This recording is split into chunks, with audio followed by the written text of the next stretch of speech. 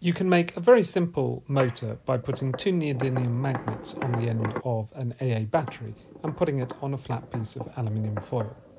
Be careful to not leave it there too long because it's going to get hot as it's effectively a short circuit.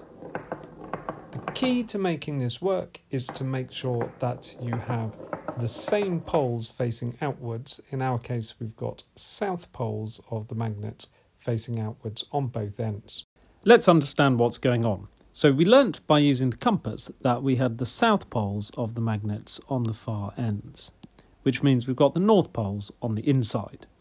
Now, outside of a magnet, the field lines go from north to south, but they loop round inside the magnet, and that means that the magnetic field lines are going in this direction in this magnet and going in this direction in this magnet.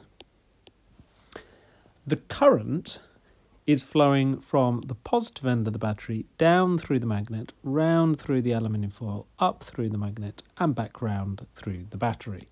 So let's put some arrows on that. So now we need to use Fleming's left-hand rule to work out the direction of the force on each of the magnets. So on this end, we've got a magnetic field going this way, our current going down, which means the force is coming out towards us.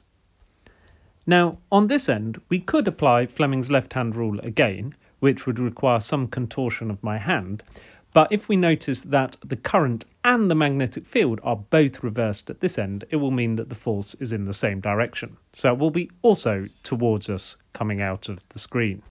And it does indeed roll that way.